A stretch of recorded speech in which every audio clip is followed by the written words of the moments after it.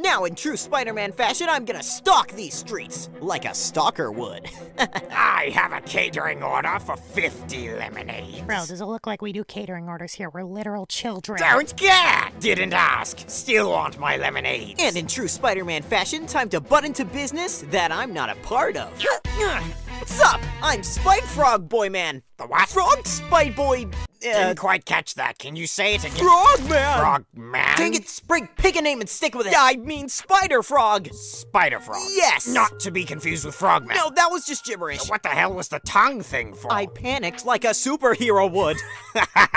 Why would anybody listen to you when they have a dude on roller skates? You're still not getting your lemonade. Hush, lonely child. So what are you, some sort of evil scientist? I'll have you know I teach a 5th grade science class, so I'm something of a scientist myself. Now beat it! I want my lemonade.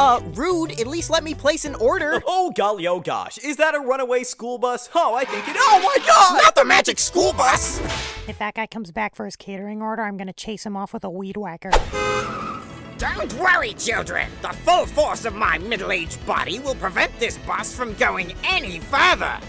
You know, I just heard myself, and in hindsight— Oh, children, we hit an idiot! Freaking ow! This is gonna hurt.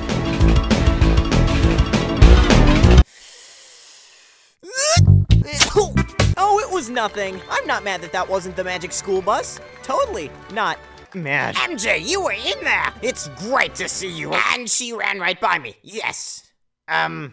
Emotional damage has been taken on this day.